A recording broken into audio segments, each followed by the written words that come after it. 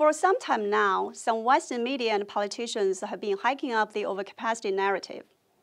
Last time, it was about Japan bashing 4 decades ago, but this time targeted at China's exports of new electric vehicles. The overcapacity theory, introduced by Western economist Adam Smith in 1776 but trumped up by some Western countries, has now become a fallacy.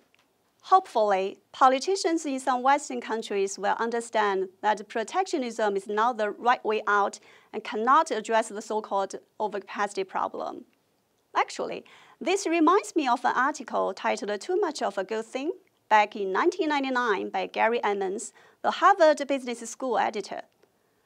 Overcapacity in itself isn't necessarily bad.